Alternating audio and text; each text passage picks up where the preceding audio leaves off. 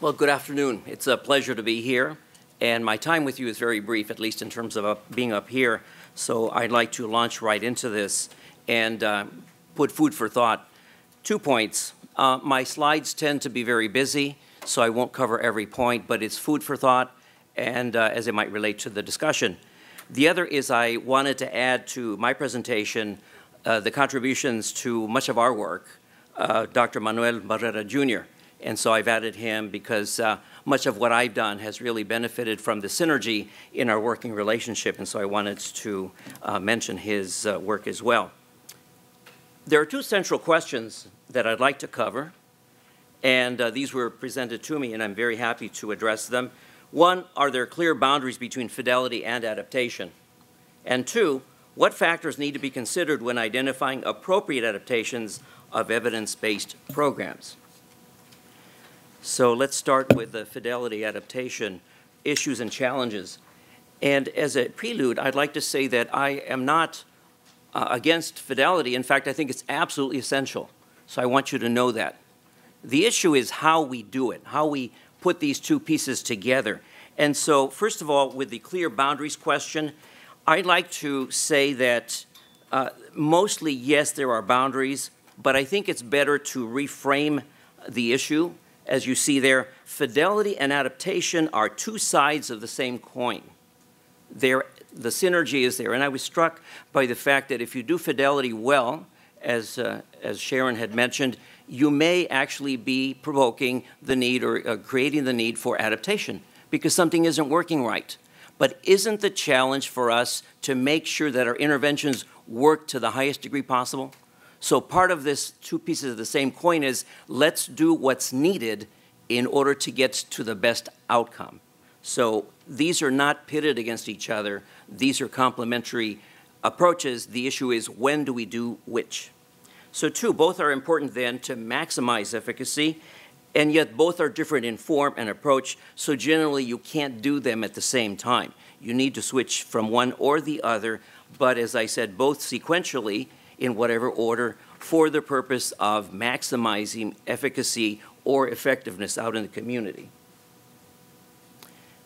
Are there clear boundaries? Again, the answer I think is to some degree, but there are many issues. Fidelity was mentioned, or fidelity, so I won't go into that. Let me focus on adaptation here. Is necessary when original intervention protocol exhibits significant mismatches with consumer needs or worldviews. And so, as such, continued implementation with fidelity is likely to significantly erode efficacy. So fidelity implemented in the wrong context, when things are not working, is going to work against the final bang for the buck. You're not going to get what you're looking for. So we need to back up a step. Again, fidelity is critical. We do not want to shortchange it, but there may be a time when we can't implement a program exactly as prescribed when maybe the program doesn't fit or there's something wrong in the field. And we need to listen to the people in the trenches. They're the ones implementing it, and they're saying, it's not working. Time out. Let's go back. And we need to listen. There's different issues there, but with that said, we need to consider what's going on. The program is not operating as intended. We need to back off a bit. Let me just mention briefly, the evidence-based movement is specifically critiqued by people of color, special populations, because they felt that what evidence has accrued has not been relevant. It's not that evidence is bad, but if the evidence is not admissible in court, so to speak, you've got a problem. So let's fix it. Again, evidence is a good thing, and as a scientist myself, evidence is critical to getting to the heart of the matter. But is the evidence a little bit out of tune with what's needed? Also from the field, bullet 2, providers often felt that interventions were overly prescribed and culturally insensitive, and so they wanted to make the adaptations. In fact, from prior work from Ringwald and others, it's evident that adaptations seem to be the rule rather than the exception. So something is happening in the handoff between the scientist and the provider. What's going on? Can we work with it rather than against it? By contrast, as you know, program developers see changes as compromising effectiveness. And that's actually true, because you put a lot of theory and thought and validation into your program. You don't want people to change it unless there's a really, really good reason, and often there isn't, unless, of course, the program doesn't fit. And then you have to revisit. So there again, as you can see, a spirited dialogue has occurred. But I think the dialogue should not be adversarial, although that can be good too. It really should be conciliatory in terms of how do we fix this? Because aren't we both after the same thing, which is the biggest bang for the buck? Okay, fidelity of implementation. Let me, again, a wonderful presentation, so I don't want to reiterate those points in the interest of time. Go back to the adaptation, which is more the focus of my presentation. And I use EBI, evidence-based interventions, which is really equivalent to evidence-based programs. Dr. Barrera and I used interventions to talk about the two theaters of action in the area that we look at, which is treatment-related evidence and prevention-related evidence. So we felt that the umbrella term is intervention. So in principle, of course, high fidelity, adaptation aimed at addressing sources of non-fit and from mismatch between intervention content and participant needs. Now, a key point here is that I've suggested here, just want to nail it down a bit more. An intervention, there in blue, not originally designed with the needs of a particular group is often unresponsive to their needs. That's been a complaint from different populations of color that basically say this is neat except we can't relate to it or it doesn't quite fit our needs. But you don't have to be a person of color or population, special population to say that. Other mainstream groups have said kind of the same thing in different degrees. So with that as a point of concern, we need to do some problem solving. And as indicated, there are many interventions have been insensitive. I would say the core of that is the theory that was used was not central to their concerns. And I say to you that I think theory is also absolutely essential. But maybe the approach was not centered, or not so much that a theory like social learning, social cognitive theory is bad, but some of the pieces were not as central to the concerns of a particular population. So I'm an advocate of taking base theory, expanding it so that we can do more to make it more relevant. Let me just mention briefly these. Time is short, of course. Oh, by the way, at the bottom I have the different references so you can follow along or look at articles that might relate to what I'm talking about here. Universal. I think in principle, universal is really what would be ideal because we'd have an intervention that can be implemented broadly, but it's the ideal, not the reality. And so in some ways, the term is unfortunate because one size does not fit all. That doesn't mean we don't want to make our intervention as penetrating and as expansive as we can, but we have to make sure that it works for the different sectors in the population. And I only talk about selective here and indicate it as other approaches that the Institute of Medicine says are different types of programs, and these then require different levels of adaptation ideas, depending upon what the program tries to do. Let me just make passing reference to efficacy and effectiveness. This is the bottom line. Efficacy, of course, is under more controlled conditions, effectiveness under community conditions, and typically, of course, it's harder to have effectiveness equal to efficacy because it's harder to do things in the outside world. So efficacy then in principle is what we want to do. That's the indicator that our program works, but it means that they produce therapeutic change on targeted health outcomes and in a prescribed manner. So we want to be very explicit. In other words, we can make a program that tries to reduce drug abuse and then as a drug use in children and adolescents, but then maybe it makes them feel happy to go to school, which would be a great outcome, but it's not what the program was designed to do. So that is not a good program in terms of the true definition of efficacy. And to that, then, what I'm talking about can be encapsulated in the issue of relevance. In principle, a targeted change must be relevant, and it must fit the need. For change to be therapeutic, it must be relevant in addressing important identified need or needs. With that, the diversity need I mentioned, one size does not fit all. Ideally, yes, in practice, no. So we need to make some adjustments accordingly. And to the point I made before, universal programs, I wish that that was true, but it's not. So we need to revisit that issue. Moving along quickly, approaches then to adaptation, what factors need to be considered, and an article that Dr. Barrera and I worked on years ago, just briefly. The most obvious need for adaptation is linguistic mismatches, and it was mentioned earlier. If I do a program in English and I implement it with Spanish speakers, by definition you must adapt because they won't understand. That's a very simplistic case, but it's an obvious one that can be used as the basis for further thinking. Number two, comprehension mismatches. Folks can understand to some degree what is being asked of them, but not enough so they can actually do it. And those are comprehension mismatches.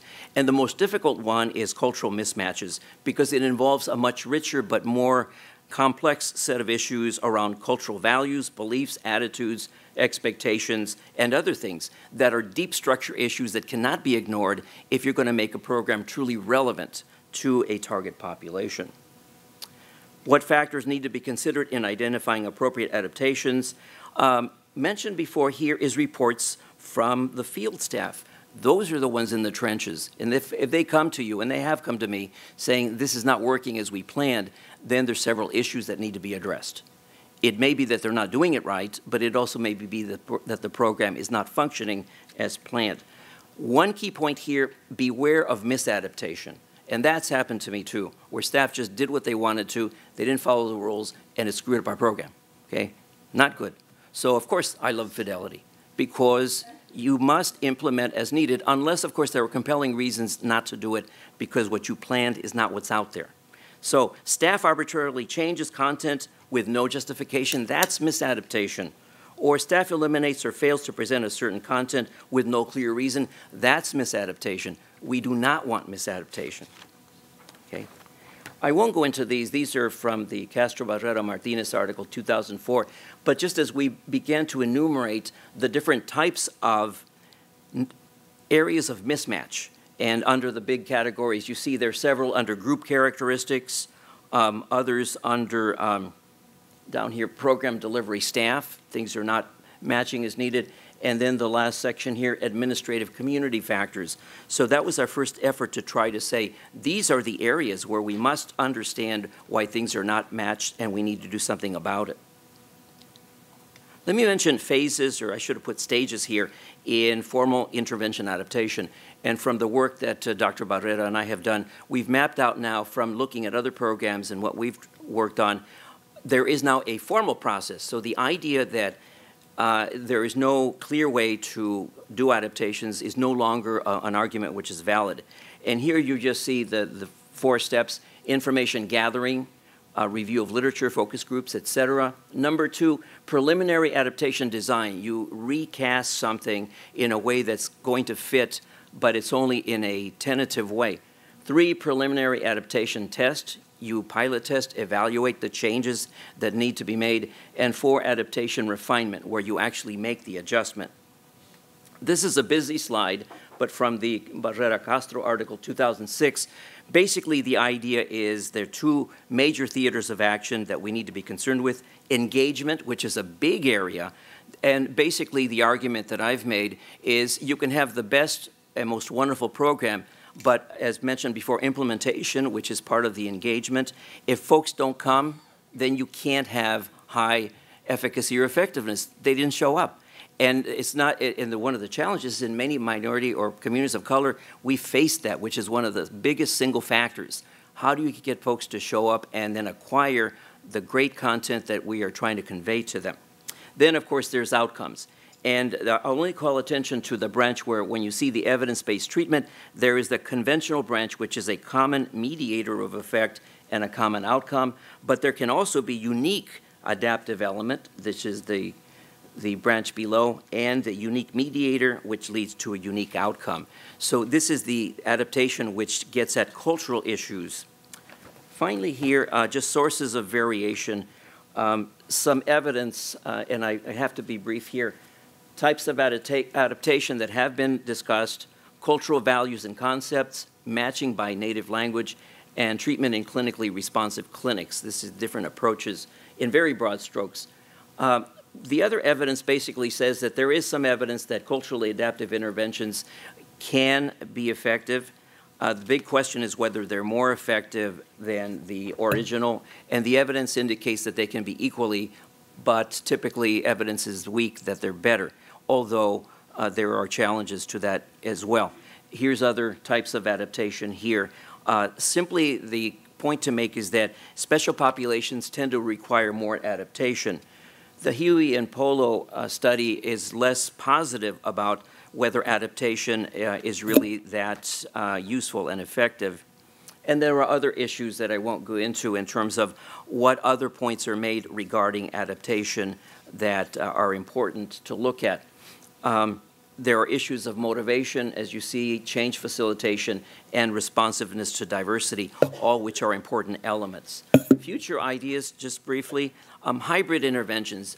The ideal would really be that we incorporate adaptation and fidelity into a single intervention game plan, so that we basically ground the program in the local community based upon its unique needs. And then once we know that the fit is really, really good, then we must adhere with fidelity to the revised or grounded program. Culturally relevant theories, I believe, is absolutely essential, and which is one of the big weaknesses. Many of the theories, especially as related to programs applied to special populations, are simply not vocal about what are their unique needs. And we need to then work in that area, because that should guide the design of future programs that would fit a lot better from the very beginning. And as you see, consumer and developer partnership. A couple of very brief thoughts, since my time is almost up. Randomized control trials, they are our gold standard. But my pitch is that the simple ones that just tell us did it work or not is not enough information for us. And what we need is those trials that include mechanisms of effect, mediation analyses, so that we can truly understand the mechanism. And finally, a pitch for rigorous qualitative methods. As a measurement person myself, I love measurement. But I also believe that qualitative is a complement to that as it relates to nuances that are missed by scales and measures that exist. And by combining them both in integrative mixed methods methodology, we ideally get the best of both. Thank you.